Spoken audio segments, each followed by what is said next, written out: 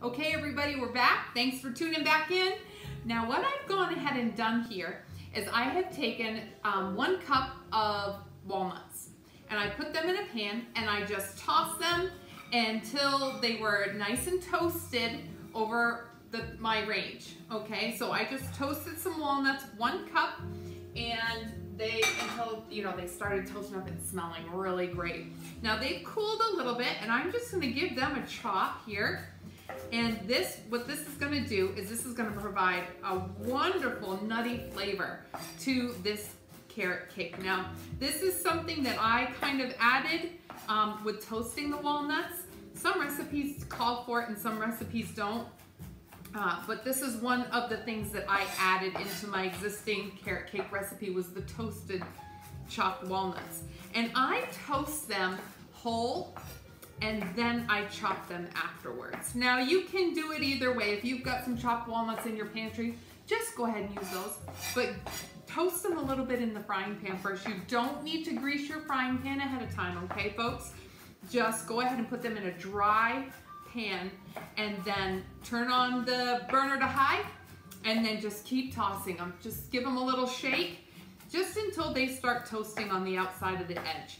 And that's what you want. Now, there is nothing like the flavor of a toasted walnut in something as decadent as this carrot cake. It's going to be so delicious.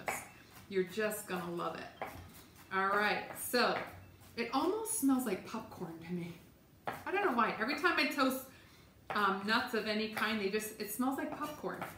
So maybe because it's a nut and like a corn has a shell too or something like that, but I just find that it just adds so much flavor to that recipe. Now I've gone ahead and turned my oven on to 350 degrees. So that is preheating now. And I have taken 3 8-inch cake pans and I've sprayed the inside of them and lined them with parchment paper and then sprayed the parchment paper and then dusted the whole inside with flour, okay? So that just provides a nice non-stick surface for you. Now, when I make regular cakes and things like that, sometimes I use parchment paper and spray. Sometimes I just use shortening or Crisco. And I'll line the whole thing with Crisco and then dust it with flour and just tap out the excess. So whatever you want to do is totally up to you. If you don't have any parchment paper, then just either spray or lightly wipe the insides of your cake pan with Crisco. And then go ahead and put some flour in and just dust it all around the sides, tap it around the sides and in the bottom, and then just discard the excess that's in there. So you want to make sure that there isn't a whole lot of flour left in the bottom of your pan because you don't want that all over your cakes. Okay, there we go. So we've got the toasted walnuts here. We're going to be using those in just a minute. So I've had the mixture, the egg mixture, the eggs and the sugar and the vanilla and the crushed pineapple and the zest all in this bowl here. And it's very well incorporated. Now I'm going to go ahead and take these carrots and I'm going to mix the carrots into the wet mixture of the eggs. I didn't want to plop them all in there all at once because I didn't want a big splash and a big mess. Definitely not a big mess. Not that I mind, but I just didn't want to clean it up too much. Like I said before, we're going to stir in all of these ingredients that are left. So the mixer has gone away until we make the frosting. So don't forget to tune in for the cream cheese frosting recipe. That would be yummy. All right, I'm going to go ahead and scrape the remaining carrot mixture into my egg mixture. Now you can see it right there. That's really looking yummy. Now you just want to give this a stir. And now is when you are going to start combining all of those dry ingredients that you sifted together. Now remember what we did. We did the 3 cups of flour and we sifted into that all together into the bowl. We combined the 1.5 teaspoons of baking soda. And then we did 1 teaspoon of salt. And then we sifted in also the 4 teaspoons of cinnamon. All right, so what we're doing here, folks, is we're just folding this in. Now to fold in, you scoop around and up. That is a fold, okay? So if you're not sure what it is, it's not this, okay? You don't want to beat it to death. All we're doing is we're folding in these dry ingredients to the wet mixture. All right, we're gonna add a little bit more. I'll just shake it in just a little bit so you can see it. Kind of doing this in about 3 parts.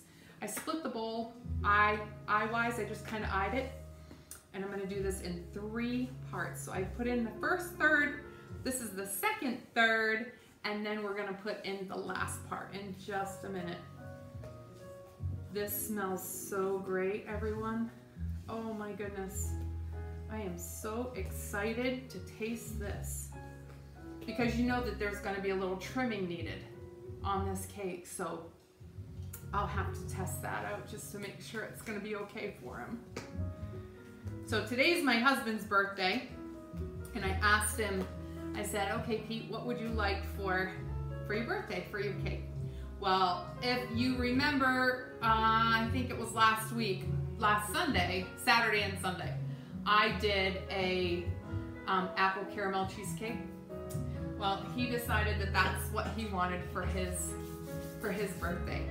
So this morning, I woke up and really early, and after he went to work, I started making that cheesecake. So that is down in the refrigerator, chilling downstairs in our downstairs refrigerator. And so that will be all ready for his dinner tonight. So, or his birthday dinner, his birthday dessert, I should say. He's gonna have, I'm gonna make a lasagna tonight for his, lasagna with pepperoni is his favorite. He loves lasagna with pepperoni in it. So I'm gonna make a lasagna, and then we're gonna be ready to go there. So, all right, I think this is all folded in. Oh my goodness. All right, take a look at this, everyone. Isn't that looking delicious? Amazing. I love it. All right, last but not least is the chopped toasted walnuts. So we're gonna go ahead and put in 1 handful and fold that in. Now I know this is a lot of arm work, everyone, but if you're gonna eat this cake, you're gonna need to do a workout beforehand because this is not low calorie by any way, shape, or form. I apologize for that. Although you have carrots in it, it's healthy. It's got natural nuts, right? Never mind the sugar that we threw in it. And it's got the pineapple. Never mind the sugar that was stored in, but hey. Like I said, it's a birthday. Birthdays are excuses to cheat. So, and just stir everything by hand, and then you know your right arm will be, it'll be done. It'll be Dunsville, and you'll be like, okay, I can't lift my arm, but I'm just kidding. It's not that bad. All right, the last of the nuts have gone in, everybody, and we are ready to put this in our cake pans. Now, like I said, if you want to cut this recipe in half, absolutely go for it. If you're just doing like a small cake, or you want to just do maybe some muffins, some carrot cake muffins, and you don't want to make all of this, then that's fine. Don't worry about it, okay?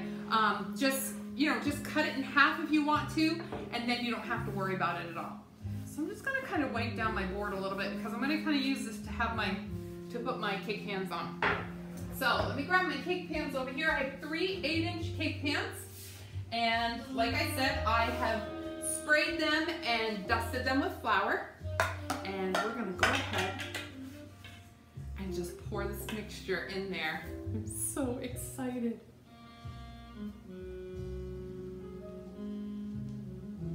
There's one. Now I'm just eyeballing this. If you need to add more or less to one layer than the other, then you go for it. I just kind of let it rest for a minute just to see, okay, where do I need to add it? This first one, I did a good job on that one. So we'll add a little more to this one. And where we folded everything in, guys, everything's really even because we've done a few good stirs on that. And then the last part, we're gonna give it to this one right here. All right, Perfect. Now, this is gonna go into a 350-degree oven, and this is gonna cook between 45 and 50 minutes. So keep an eye on it, like I've always said before. Depending on your oven, everyone's oven cooks differently. My oven cooks differently than the one down at our dance club, okay? So everything's different.